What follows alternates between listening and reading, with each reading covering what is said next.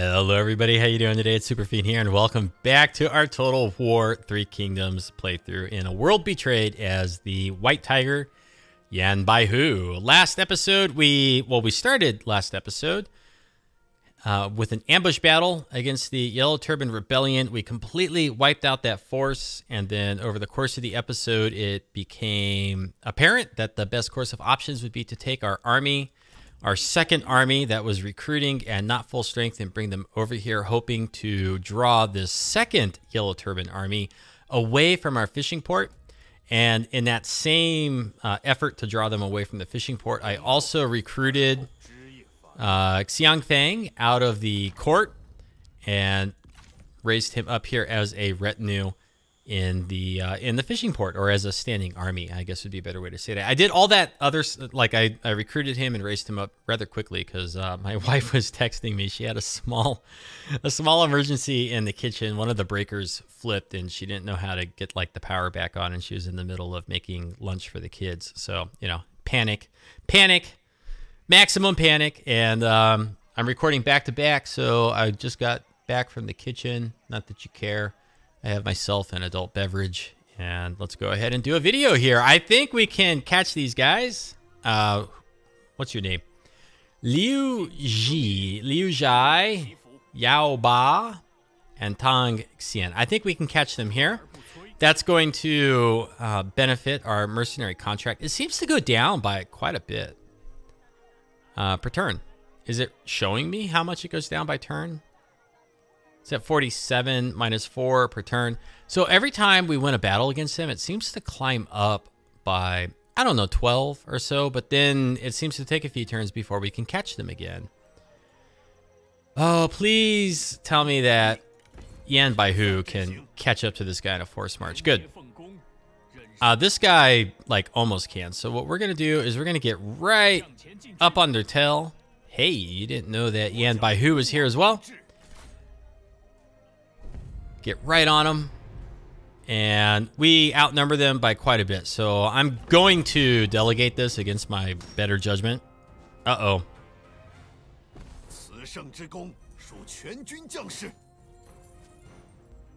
And the auto-resolve rewards our poor decision-making skills with a close victory. But 35 fame and fortune. Ancillaries getting...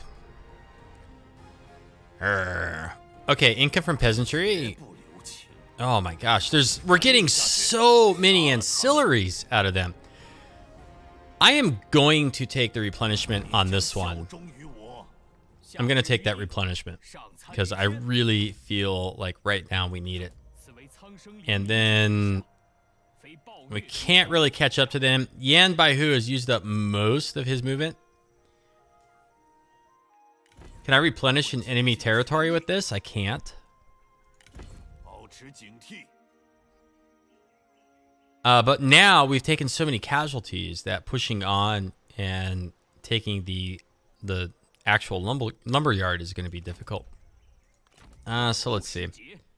Well, I want to make sure that we're reinforcing each other. And please, please, please don't tell me that these guys have night battles and are going to somehow pull a rabbit out of their pocket or their magician's hat and catch us in a night battle and like destroy one of our armies. It doesn't look like that's possible. Now, what is this thing? A south pointing chariot. Well, what happens if you just turn it around? I don't know why that's so funny right now. Okay, is there anybody that has really bad satisfaction that we can give that to? Yes, this guy that we just picked up. He doesn't want the clay ox anymore. No, he wants a south pointing chariot that apparently can't be turned around. Plus 10 satisfaction. Cool. Let's see here. What else do we got? Oh, authority and morale. We don't own either of those set items. Okay, sure, why not? And then, oh, you know what? We have like an available administrator slot, but we've already got or we've only got 2 settlements, so we can't really deploy additional administrators right now, can we? Okay, and our small city at Xindu is done. Fortunately, because I am a master planner, our food is exactly 0. So what are we going to build next here? Need money. Money. Income from commerce, probably a good choice. But if I go down this venture, this path, we'll be out of money soon. So really, it'd be a good idea to recall this retinue and get him out of here. But then he's going to be grumpy because he doesn't have anything to do. So I don't want to do that necessarily. So what do we have in what's the tribute hall do again? Post-battle income loot. Post-battle loot income. And then reduced construction cost. Probably for the commandery only, right? And then what does this do again? Prestige, research rate, and corruption. I'm not feeling that right now. We can upgrade this and get increased income from banditry and lower our public order. No, lower public order in adjacent commanderies. I don't know why, but when I read this, I never see the adjacent. I don't see the text in parentheses. It's like my brain just pretends it's not there. It's like an advertisement on a web page. Brain is just like, nope, doesn't exist. It's not there. What does this cost? Only gets us 100 income from commerce.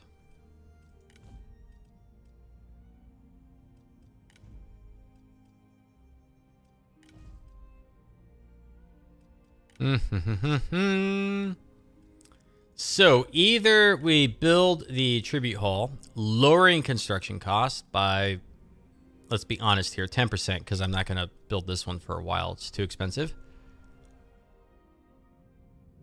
And increase our post-battle loot income ever so slightly, ever so slightly. Okay, you know what? I'm going to do it for 820 just to build something. And then we're going to end our turn because we can't really do much else right now. Okay, let's see. See what they do.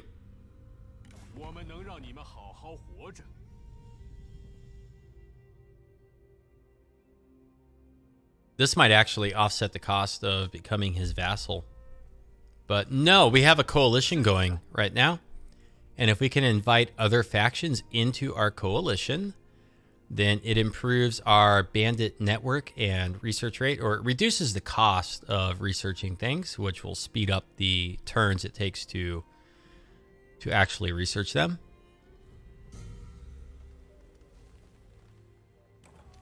Uh-oh. Loyal versus dutiful. You host 2 friends for dinner who, between meals, engage in lively discussion about the nature of loyalty. One argues that loyalty to one's lord is the very purpose of life, whilst the other posits that heaven demands our loyalty and that heaven is above any one man. They talk and you listen. Well, you know, I really think duty is the best choice here, because we want the relationship to deepen between Yan Baihu and his brother, Yan Yu, right? That makes sense. And since I'm staring at the word duty, I'm going to share with you a joke from my, how old is she now? She's 8, I think. My 8-year-old, almost 8-year-old. She's going to be 8 next month. Why did Superman flush the toilet? Because it was his duty. I love that joke. That's a great one. She hit me with that like the other night, totally out of the blue, and I just couldn't stop laughing. It was too funny. We're going to be bankrupt next turn, and we also suddenly have 10 extra food, which leads me to believe we can trade food with somebody. A recent food trade has ended, so we want to find somebody like Gong Sun Zan here who is classified as rich in money, but very poor in food. Apparently it's a lie. We're already trading with Liu Bao. You know, I think we were trading food with Lu Bu. I think that's who it was. Kong Rong always has plenty of food. He's got a pretty good little peninsula here. I think there's a farm here, a livestock farm there, a fishing port here. So there's like 3 or 4 little commanderies or provinces there, regions that have immediate access to food. Rich and very poor, and we're at war with him. So this might be how we finally end this. No, it's not. I was hoping it could be. Very rich and very poor. Oh my gosh, that's even better. Ooh. Okay, so this is positive 10. Does he have ancillaries? No. Now let's see how rich is very rich. Exactly, it's very rich. Holy crap. 3,000 per turn. Oh my goodness. Is Cao Cao just going to bankroll us here? It would appear so. Holy smokes. Okay, that was too much. Apparently I'm too greedy with that. 1,300 per turn. Maybe it was Cao Cao that we were trading with. Okay, cool. And let's hope, let's knock on wood that Cao Cao doesn't improve his access to food in between now and in the next 10 turns. Okay. So, with that done. Chang Chung Ching Chong. I may have said some of that correctly. I may not have. So we can wipe out this rebellion. But really, I think it might be more important to just lie in ambush here.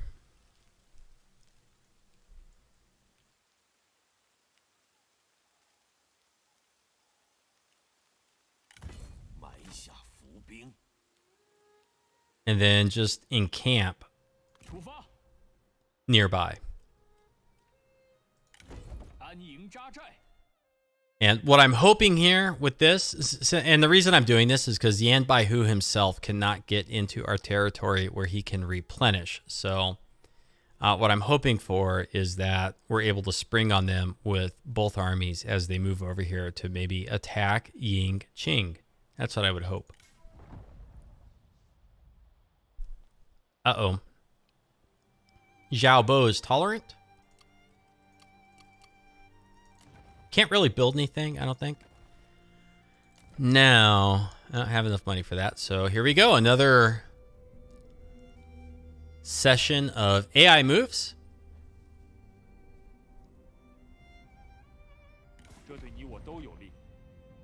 I really wish we could say, like, don't ever accept this. And then the AI wouldn't bother us with it at all. But such a functionality does not yet exist. And most likely never will. So I don't know what they're doing down here in the corner other than taking attrition. I knew it. I knew it. So which army just got weakened? Oh, it was this guy that I paid all that money for. I knew he was a spy. Enemy spy activity. Extract spy.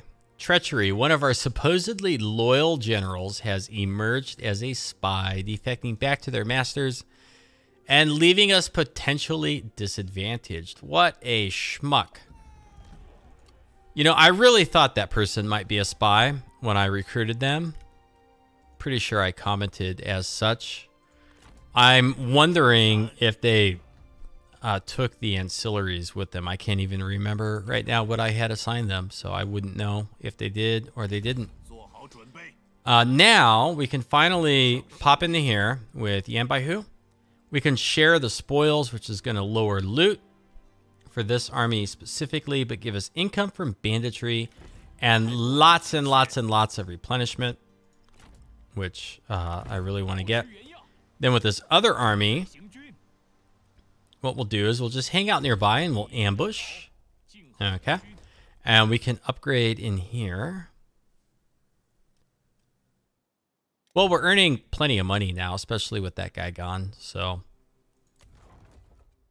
I suppose it didn't turn out as poorly as it could have because we just get extra money, and the Yellow Turban army that we recruited him to defend against is over here. It's incredibly weak. It's taking attrition. So we don't really need him up here. And I'd say the worst that happened out of it all is that maybe we lost some ancillaries. Although if I recall, one of them was the chariot that always points south and cannot be turned around. So, and it had +10 satisfaction. So I don't know. Maybe we lost a good ancillary. I'm going to go check and see if I can find that chariot. If he stole my stupid chariot thingy, I'm going to be upset. I will.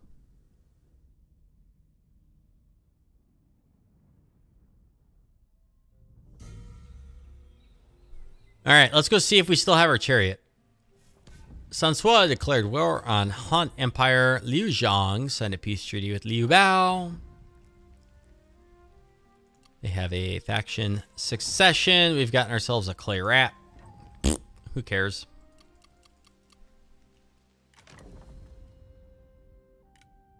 Can I trust you? You're legendary. You're not really, are you? No, you are. Okay. But you're 50. So nothing really going on in there that I care about all that much. Where would our little chariot thing be? I think he stole it. Oh, what a jerk. He stole my chariot thingy. Here is a lesson in getting over things. I'm over it. Okay. Let's see. Like one more turn here. One more turn. We have 12 food. Now this this building chain requires tea. This one does not. Let us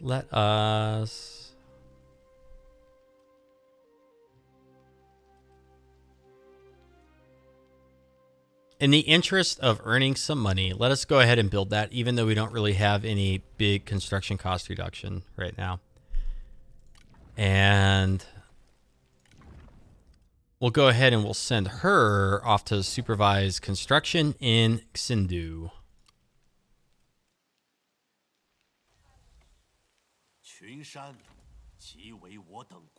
And right now our income is up, but we do want to be able to move out next turn. So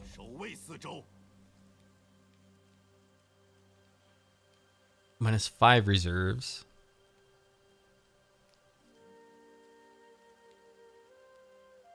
What happens if you raid your own territory?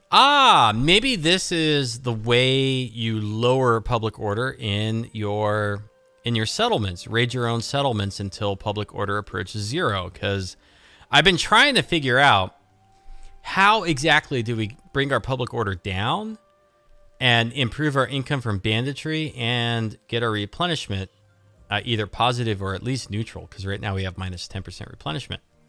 And it would seem then that if we raid our own territory, it lowers public order, but then it also hurts reserves. But even though our reserves are going down, it's still changing by 1 this turn. So they're still slowly climbing up. Okay, things are starting to make a little bit more sense. And then this army has lots of loot. So they have does it show it here? -25% campaign movement range. But if we share the spoils, the reserves go up. Replenishment goes up. And because reserves will go up, it offsets the raiding by the other army. So now if we look at the reserves over here, it's changing by 5 per turn, which doesn't seem, it seems like it should be more, but I think we're okay. Public order is going to go down. And if we want to keep an eye on this and get our income from banditry up and our replenishment up. Okay, it's starting to make more sense to me here. Against Gongdu for 4,300. I'm going to reject. But that's also now telling me that our existing military contract against the Yellow Turban Rebellion is also over, right?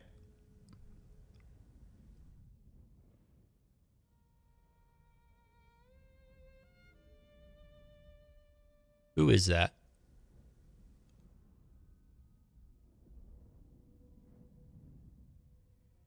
Looks like a unique character, and I really feel like I should know the name, but I just can't think of it right now. Wen Chao commanded their vassal Liu Bei to join a war. Ma Chao declared war on Wen Shu. Liu Bao requested Gong Sun Zan join their war against, who are you? Han Empire. Faction destroyed, Kong, Fang, Jing. They were in Chen, if I recall. Zhang Jiang signed a peace treaty with Cao Cao. Faction destroyed, Heiyi. Faction developments. Okay, so we finished one of our researches. And Emperor is a distant figure to most. Other, more local leaders command far more respect.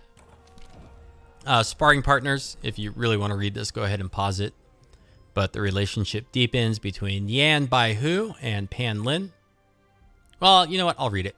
A friend of yours, full of zeal, challenges you to spar, and who are you to resist? As you size up, you feel good, strong, ready. And surely enough, when the fight starts, you soon land blow after blow in a dazzling demonstration of skill. Before long and laughing, your friend has no choice but to yield. Ah ha ha ha. Our tributary hall is complete.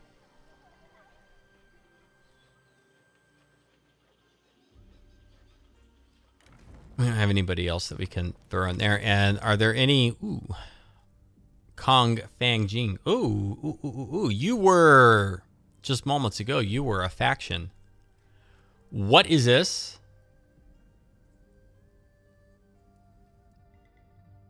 Provincial Advisor. Is that a set item? I believe in one of my campaigns, I was really hoping to get a hold of a provincial advisor because the set bonus was, I think, really good. And yeah.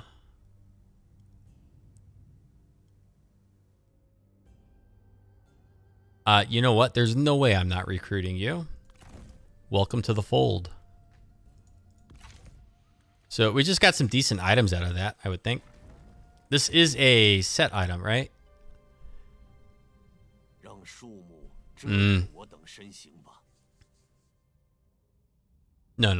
It was this one. No, it was this one. Was it really?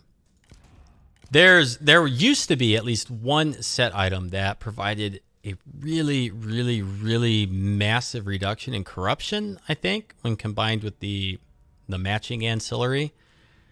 And it was a provincial administrator. It was provincial something or advisor something. I thought this might have been it. I thought we might have been able to buy it here for 1,000. But no, that's not the case. That's okay, though. That's okay. I don't mind having her here.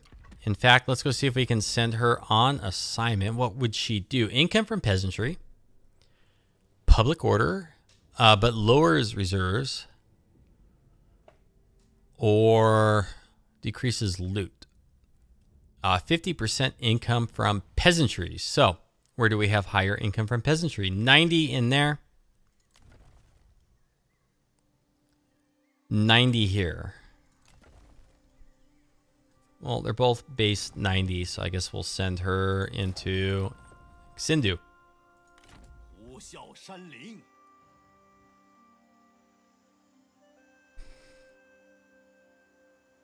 We're back to minus 25% campaign movement range. Let's go ahead and share the spoils once more. Increasing our replenishment. Public orders plus 9 again. Gosh darn it. Are you still raiding?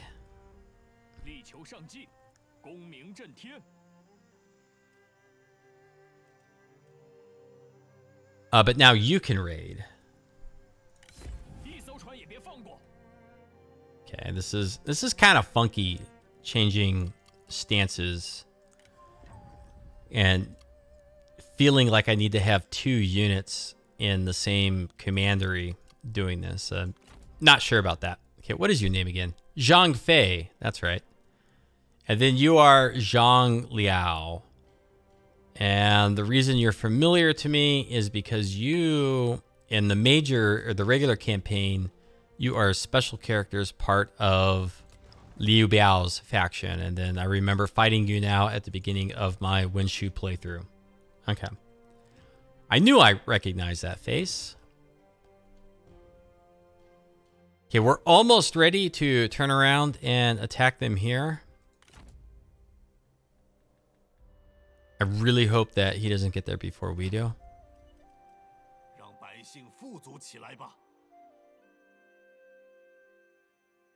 I don't know if...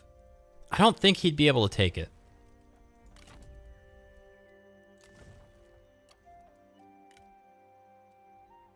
He's our coalition member, though. Here's what I'm going to do. I'm going to move into here.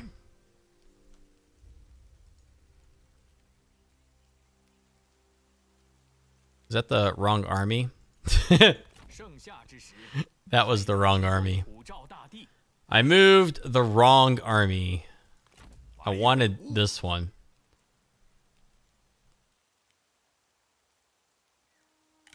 All right, well then here's what I'm doing. I'm just going to move up with both. Forget it.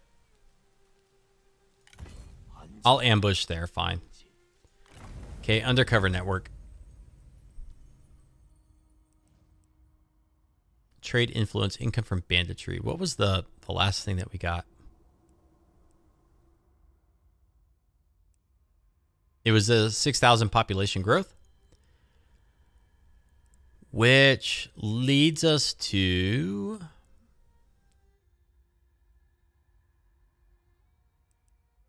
This is 4 turns. 10% income from banditry. That's quite a bit, actually, 10%. So let's do that.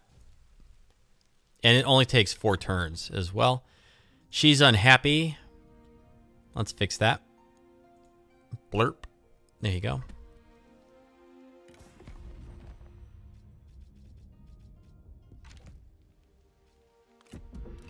So next turn, we should be able to get this lumber yard finally. It's taken forever. Another mercenary contract against the Ma faction, Ma Chao. No thanks.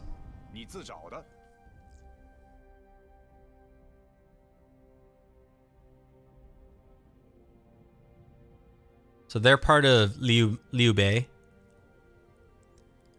We can see Sun Sua now has Jiang Xia the farmland, Lu Jiang the small city, and the lumberyard.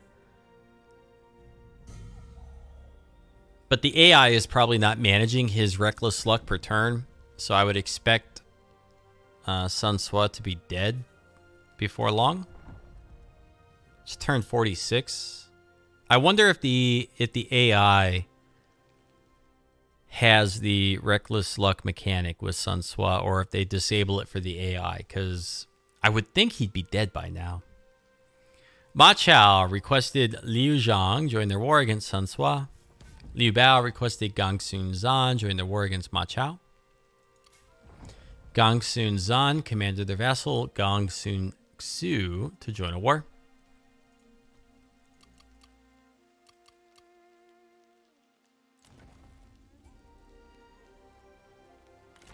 Is this it? Is this finally our moment to shine? It may very well be.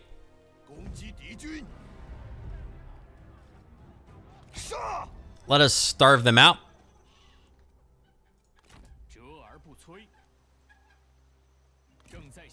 And then we'll push up.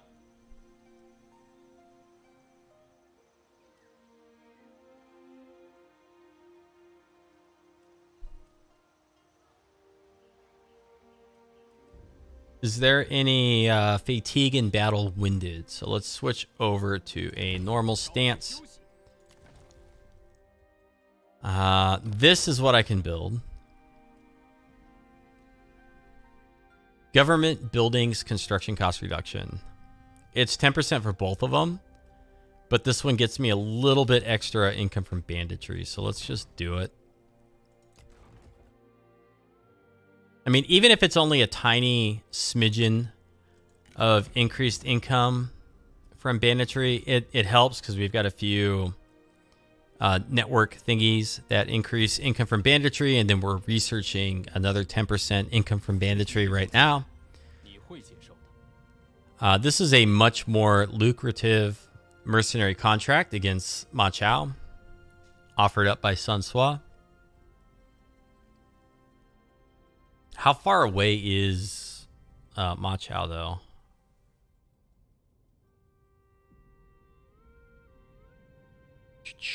So he's gone all the way down to here. We are on the verge of completing this commandery of Jian'an. We're going to get that lumberyard. So that may free us up to head north and actually attack Ma Chao as mercenaries. So let's try once more accepting a mercenary contract for a nice lump sum of money.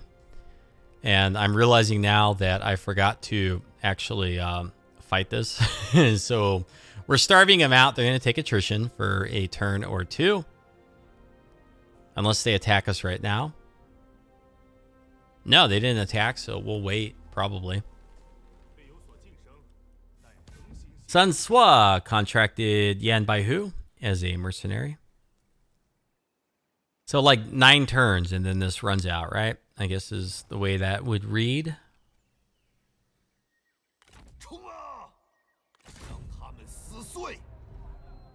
Okay, massively in our favor. Guess we can delegate.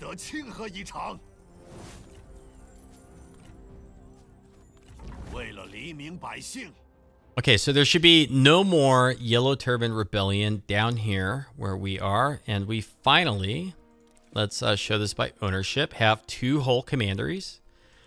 And so we can really think about what our next moves are.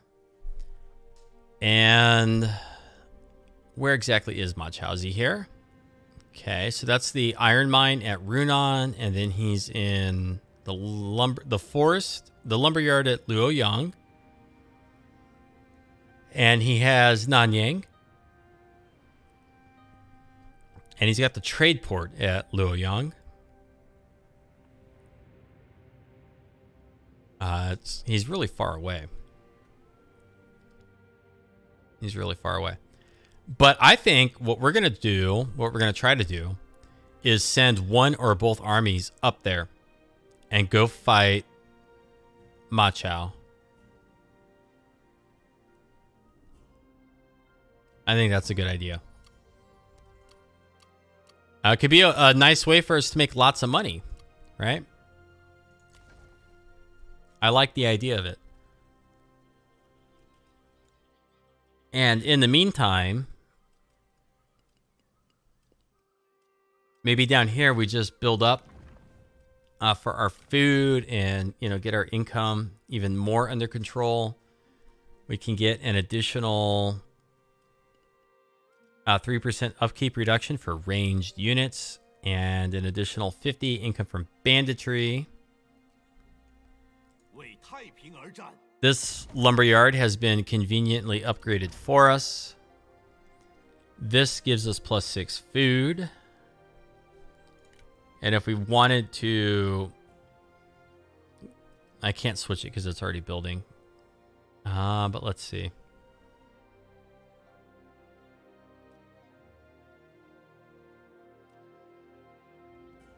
I could increase our research rate.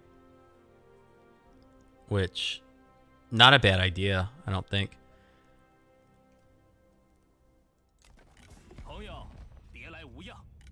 Let's see. Can I invite any of these people to join a coalition?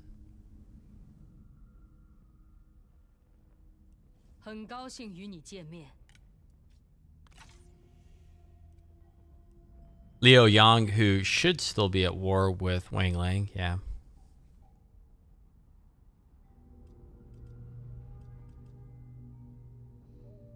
Where'd you go in here?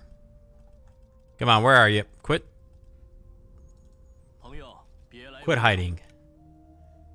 Oh! Oh, are they no longer at war? No, they are at war. So, okay, well. Interesting. Suddenly now they're not. And who is Zhu Pingshang? I imagine they are neutral? Like a nobody? Where are you at? Who are you? Okay, so now let's go to attitude. No. Diplomacy. Do coalitions show up in here? Sort of, I guess.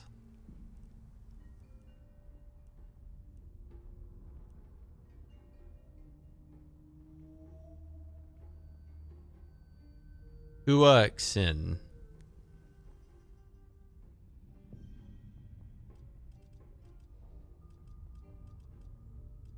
Vassal of Liu Yao.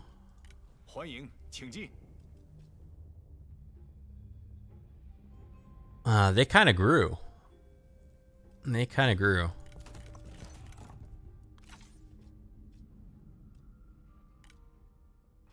They like military access.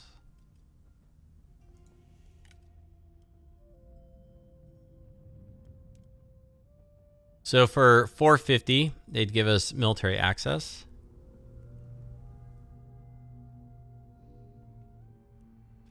Sure. I guess we'll do that for now. Let's go back to Liu Yao. Coalition to bring balance. I like that.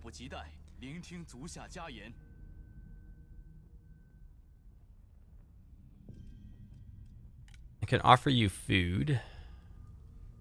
How wealthy are you? Pretty wealthy.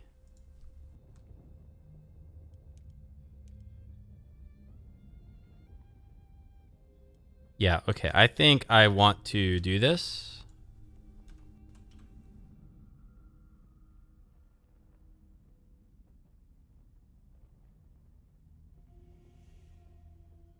Trade all my food for 417 more per turn. I like that.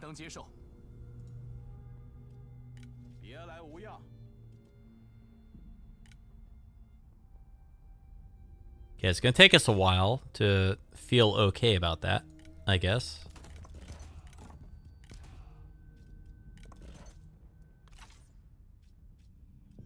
And I'm going to sneeze any minute now. Any moment.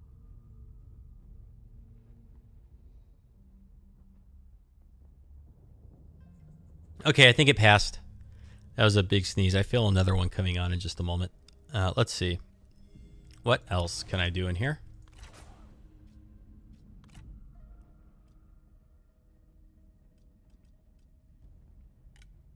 I want to know, who is this over here? Okay, but let's back out now that we have a new coalition member. It didn't like highlight the little circle. But we're earning 1475 per turn. Can build more food, or I'm going to go ahead and do the lumberyard or the bamboo fields, whatever it is. It's a lumberyard, but this is bamboo fields.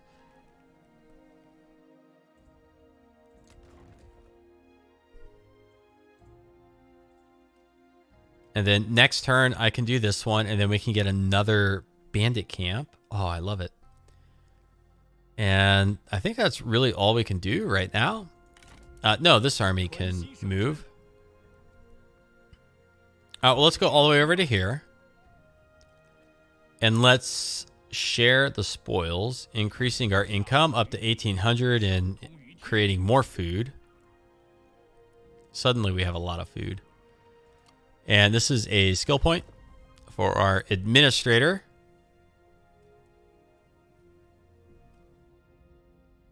So we'll do the melee armor piercing damage and melee attack rate and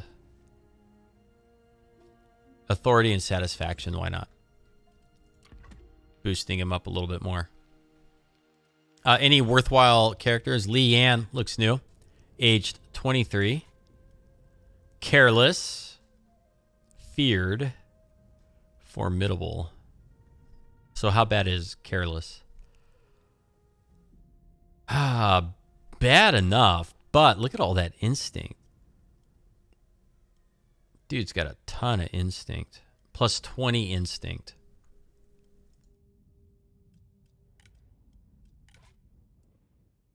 But it's only enough to get him up to 110, so no thanks. Nothing else has opened up in here.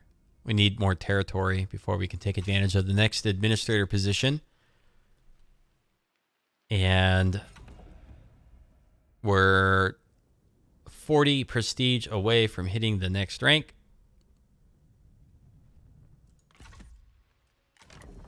Do we by chance have a trade agreement that we can pursue? No. And what's our bandit network again? 2 turns. And we'll get 10% income from banditry. And then I guess we could go that way. 20% upkeep for melee cavalry. Seems good to me. But let's end our turn.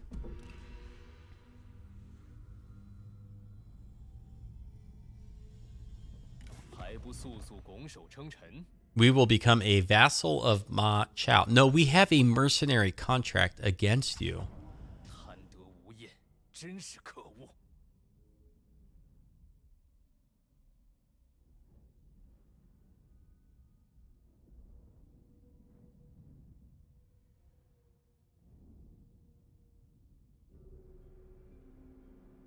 So now it's going to be kind of curious to see, like, which way are we going to be pulled campaign-wise with this, between the mercenary contract and our forming coalition.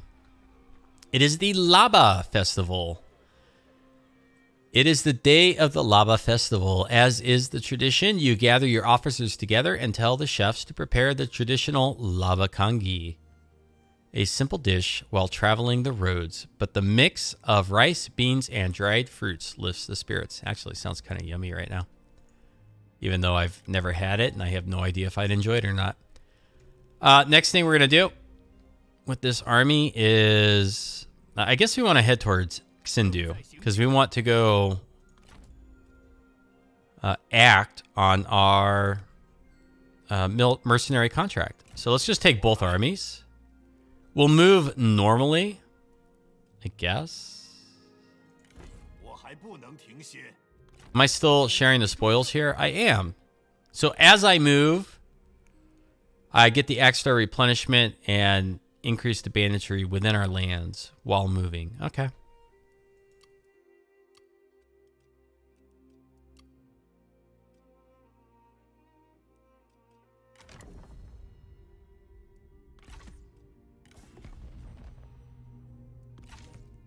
Okay, so I guess we can do one more quick turn.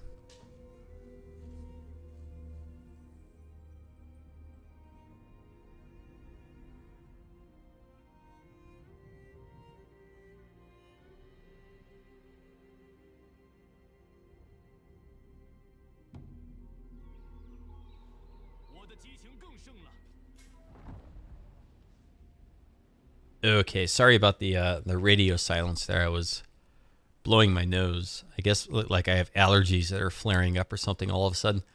Okay, Hu Mao declared war on Yellow Turban Rebellion. They have a faction succession. They are then destroyed, and then they reemerge. Wow, that was quite the roller coaster of emotions.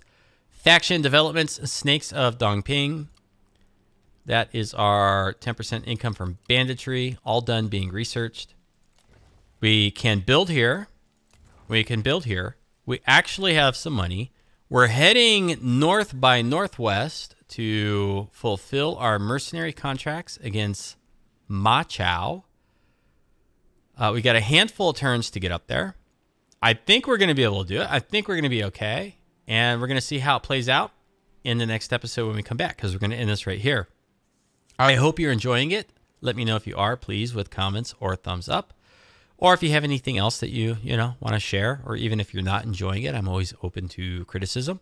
And outside of that, I hope to see you next time. Until then, you have yourself a good afternoon and take care.